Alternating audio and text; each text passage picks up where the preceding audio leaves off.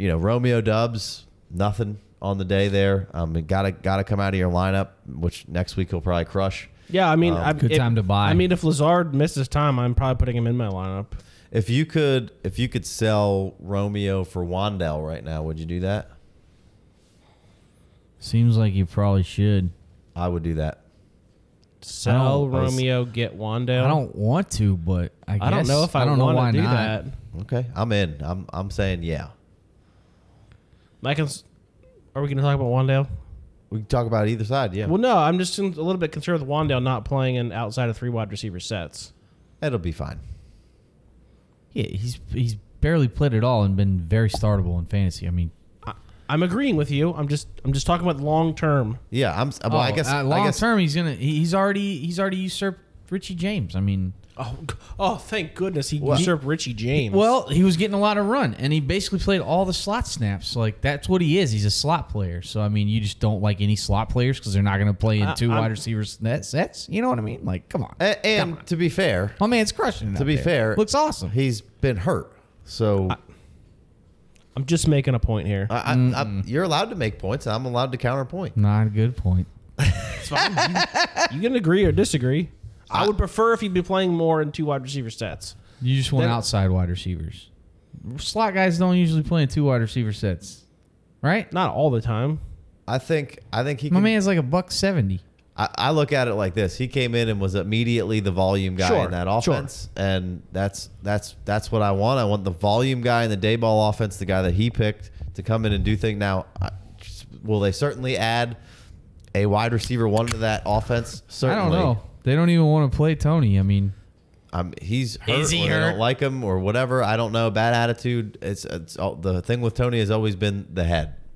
Attitude. Can the head get right?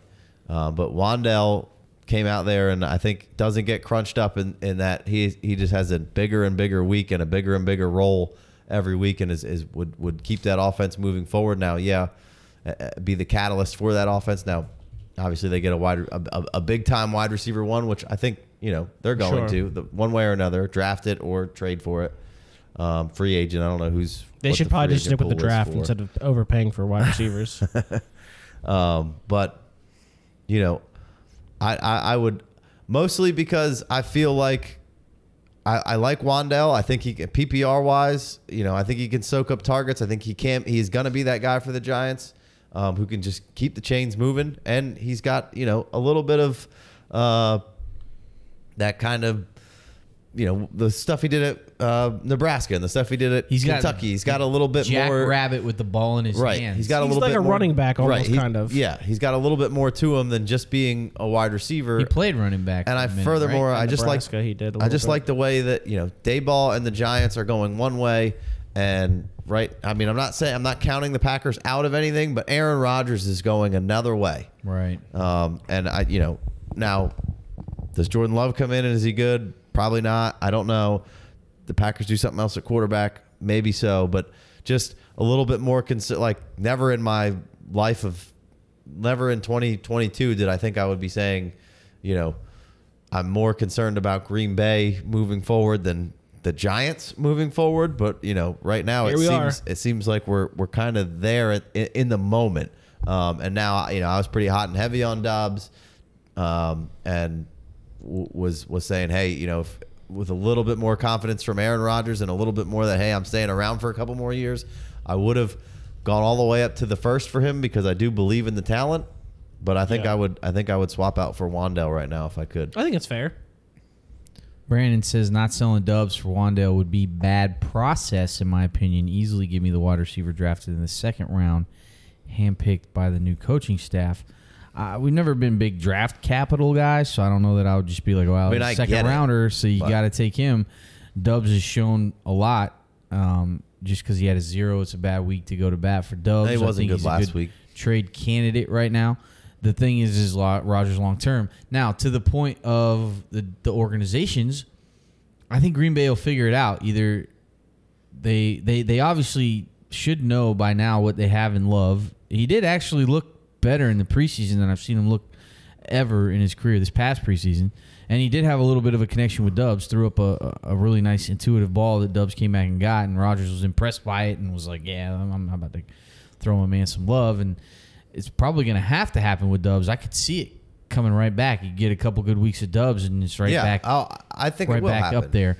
I think the Packers will figure it out, whether they get another quarterback. They got a good organization. They always have had, and I believe in Matt LaFleur. So I'm not extremely worried about Doubs long term because of Aaron Rodgers. It's not like Aaron Rodgers is crushing with Doubs right now either. So my man gets behind defenses, and it's like, would you rather have the volume guy that's good after the catch, or would you rather get the guy that gets behind defenses and makes you play in one day? It's kind of but apples and oranges kind of thing. Also almost. could be a volume guy. It's just not there right now. Rodgers is just, Rodgers is going to have to stop being a little bitch and come around and be like, hey, this is what you fucking got. Throw it to him. Like there's just Tony Dungy said it on the halftime report. There's fucking guys open. You're just not hitting him. You're not throwing it to him. Like, it's a haircut. I think Romeo will be just fine. I think he's a good player.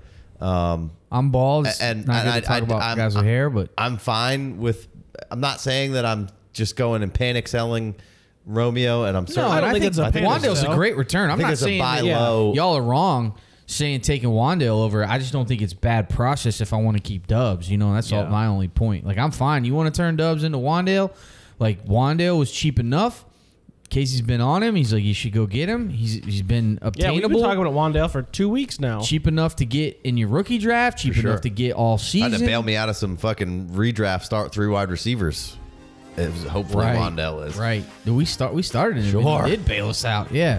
Of course, DJ Moore bailed us out too this week. You started him? We had to. I had no fucking We're choice. so depleted, man. It's wild. We had to start DJ Moore and Wan'Dale, and If I had any single other option, DJ Moore would have been on the fucking bench. I'm glad you didn't have that option. I'm so glad right now. Yeah. We dropped like 200 in that league. yeah, 200 points. Anybody got anything else before we go to the other side? Mm-mm.